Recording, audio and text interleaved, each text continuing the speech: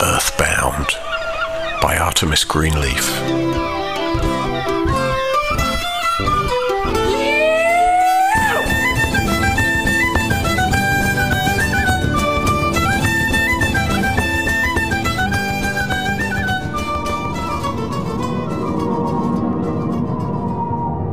Chapter 20.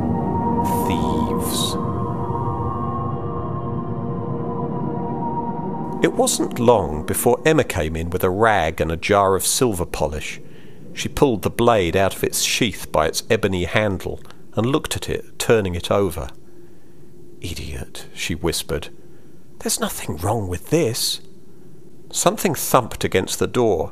Could you give us a hand, love?" said a man, carrying 4 large orange coils of extension cords and a plastic box in each hand. Emma jumped up to open the door for him, leaving the unsheathed dagger on the table. "How'ya, Steve?" She took the boxes and the 2 cords he was carrying in his left hand, and the 2 of them went into the sitting room. The Haunted Planet crew scurried around the house like ants, stringing cables and lights, arranging furniture and knickknacks. "Rod, should we rig up the barn?" one of the crew asked.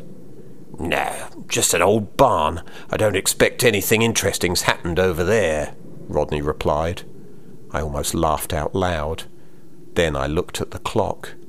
"Una, school's been out an hour now. I think I should go check on Sheridan, just to make sure she's settled in properly at Andrea's house." "That's a grand idea, but take someone with you, Skylar." "I'll go with you." Where had Eden come from, and why did she insist on shoehorning her way into my business? I could tell by the way Una looked at me that I had no choice. "Fine, Eden. Let's get going." "Do you know where she is?" Eden asked, artificially pleasant. "I guess at Andrea's house." "Perhaps. Perhaps not. Here's a trick I learned in Spirit Guide school. It isn't common knowledge, you see. If you want to locate someone, focus on the feel of their energy. Knowing their name makes it a lot easier. Once you can feel them, will yourself there." "Fine," I said. I didn't dare let on that this would be a very handy thing to know. I thought about my sister, whispered her name. Suddenly I could see her. She was in the corner shop in the village with Andrea and another girl I didn't recognize. I felt a hot breeze, and suddenly Eden and I were standing right there with them. "No, I don't want to," said the mystery girl. "You have to, or you can't be in our club. Right, Sheridan?" said Andrea. "Right. It's easy, Sam. One of us will stand in front of you, and you just slip the chocolate into your pocket. No one will see, I promise. We've done it loads of times," Sheridan said. I must have misheard. My sister shoplifting. That just couldn't be. I couldn't have missed something like that. Not unless I was a complete and total failure. Eden knocked over a display of tinned custard at the end of the aisle near the girls. The shopkeeper, Mrs. Ainsley, hobbled over with her cane. "That's a right mess, then. You girls clear it away, or your mums will know about it. Don't think I don't know who you are." "Sorry, Mom," said Andrea, her voice syrup and treacle. Sheridan and Sam kept their heads down and mumbled their apologies. They restacked the cans, while Andrea made a big show of seeming helpful, without really doing anything. When they were finished, the 3 of them scurried out of the shop. "That girl's going to come to a bad end if she doesn't change her ways," Eden said, watching them run across the street. "You mean Andrea, right?" "Her too." Maybe I should just save everyone a lot of trouble and feed myself to the demon. Maybe it would go away then, and I could at least save Sheridan that way. It wasn't like I was doing her any good anyway. "She needs her dad," Eden said. "If you want to save Sheridan, you've got to save Luke." I didn't know if she was talking to me or to herself. Of course, I needed one more thing to do. Demons and parasites just weren't enough to deal with. And how am I supposed to do that, Eden? For a start, you don't have to do it all on your own, Eden said, crossing her arms. I do have an idea. When your dad comes back to the farm to watch the filming tonight, make sure he sees you. What? How's that going to help? He's been trying to block your death out of his mind for 8 years. So much so that he's blocked out your sister's life. If he can see you, perhaps he can start to see her. I had too much to think about. After we flashed from the shop back to the farm, I was still in a state of shock. I went upstairs to shut down, recharge, and take a nap until the filming started. I didn't feel refreshed when I came downstairs. What I needed more than anything was to talk to Una. She'd know what to say to make me feel better. She always made things all right. Haunted Planet had already started filming. Dad stood behind the cameraman, mesmerized. Connell and Una stood near the back wall in my kitchen, watching Aldridge's dramatic reenactments of things that never actually happened. "How ya, Skylar?" said Connell. "This one should be on the stage, he should." He looked at Aldridge. "Hey," I said. Strange as it may seem, I didn't care about Rodney Aldridge just now. "Una, can I talk with you?" Before she could answer, a thin, nasal voice cut in.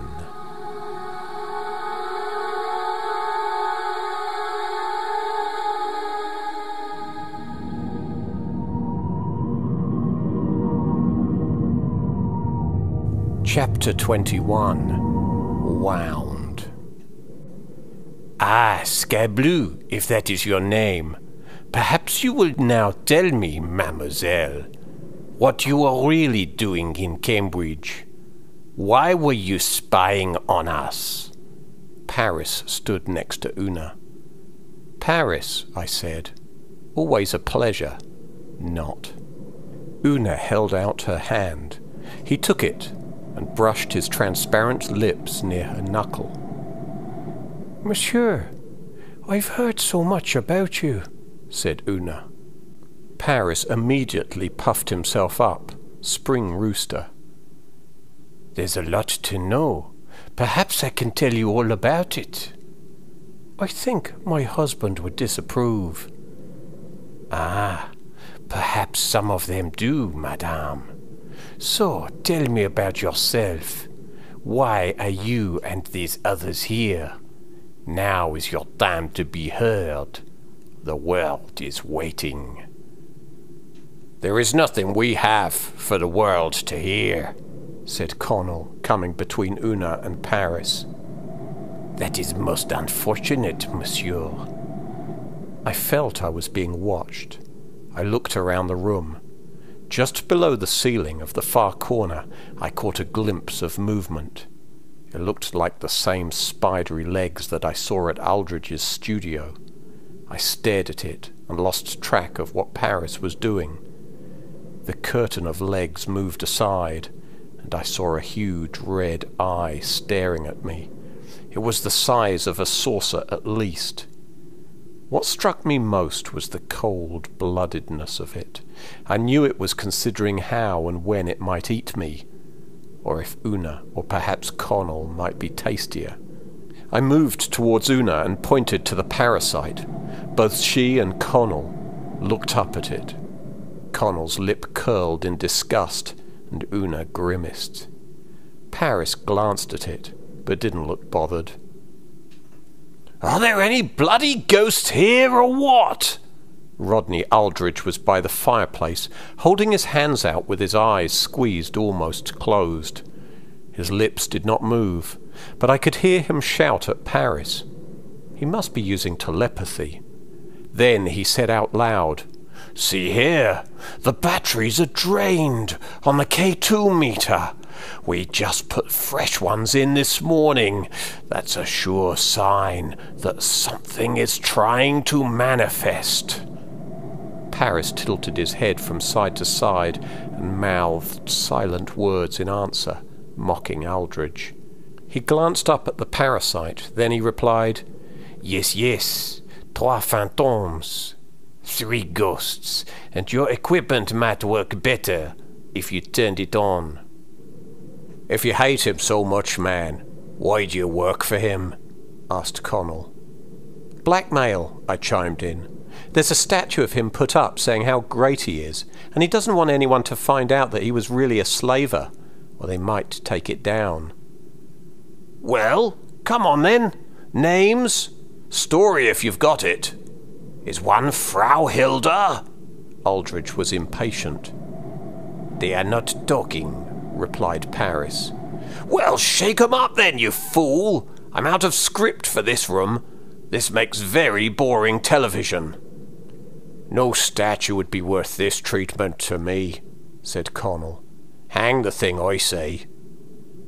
You are not a noble. You can know nothing of such things. What statue has ever been put up for a filthy peasant? Ha!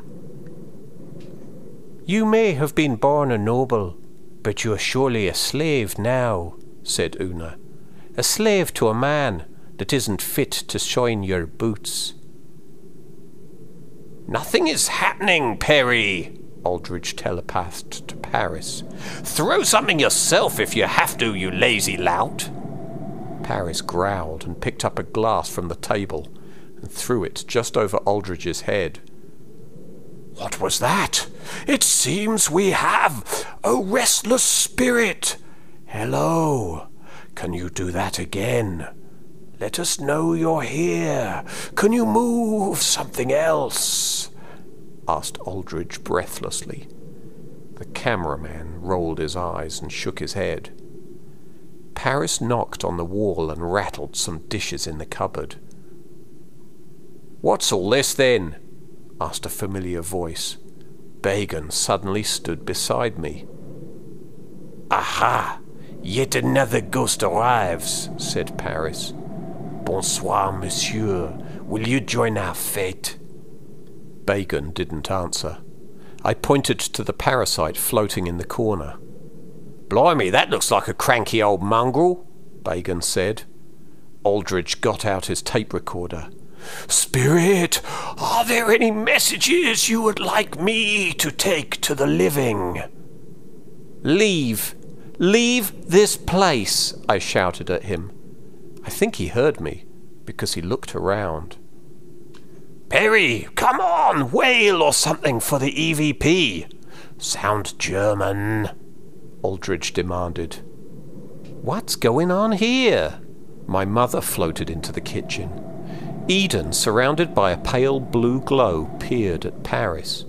He shrunk against the wall, parts of him fading into the stone. She cocked her head to one side, as if she was listening to something very faint and far away. "You've been here a long time, Paris," said my mother. "You must be very tired." He glared at her suspiciously and remained silent. "It's okay to be afraid of the final crossing. You never intended for anyone to die, did you?" she continued. "J'ignore ce dont vous parlez. I do not know what it is you are talking about." "Of course you do. I can see the huge burden of guilt you carry." "I did not know how bad the ships were. I would not have..." He shook his head. "No, I do not have to justify anything to you." "But people died. Hundreds of them. Men, women, and children. That's why you're afraid. It's nothing to do with the statue, is it? A lot of innocent people died because of you, and you don't want to face the consequences." Eden stated this as a matter of fact, her voice calm and soothing. "I am a noble. I do as I like. I would not expect a peasant woman to know anything of business matters." Paris sniffed at her. "I know that you regret what happened, but I haven't the power of absolution for you. You can only get that by finishing your transition and facing those you hurt." "You know nothing."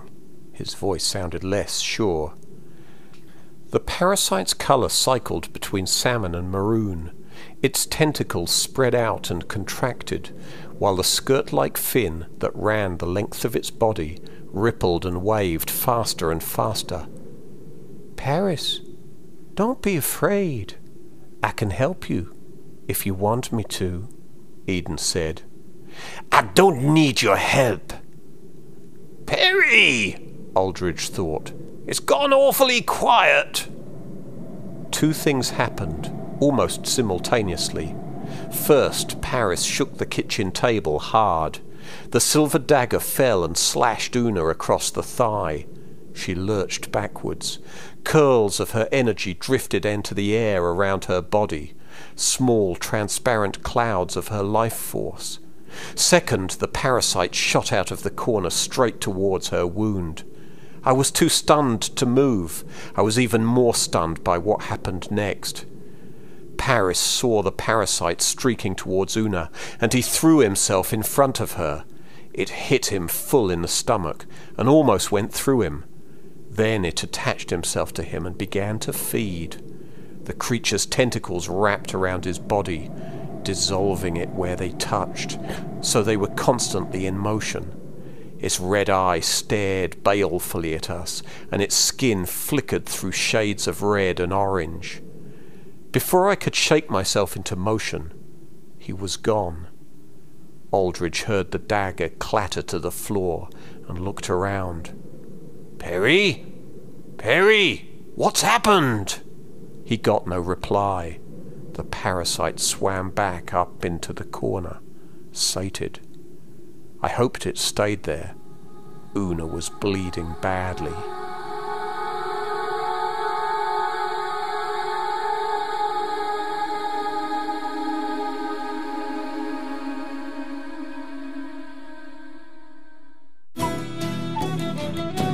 If you can't wait to see how Skylar gets rid of Rodney Aldrich, the Kindle version of Earthbound is live on Amazon.com. Don't have a Kindle? That's okay. The print version should be live May 27. For news and updates, please follow @agreenleaf on Twitter or fan Artemis Greenleaf on Facebook. Thank you so much for listening.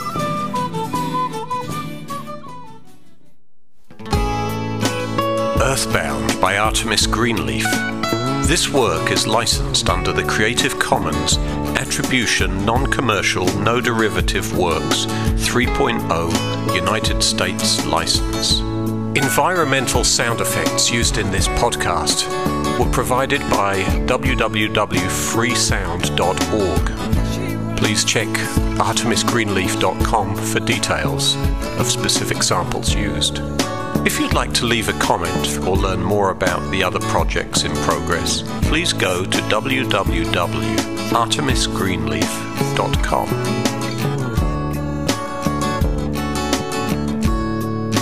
Dandelion girl, watch her play on a summer's day.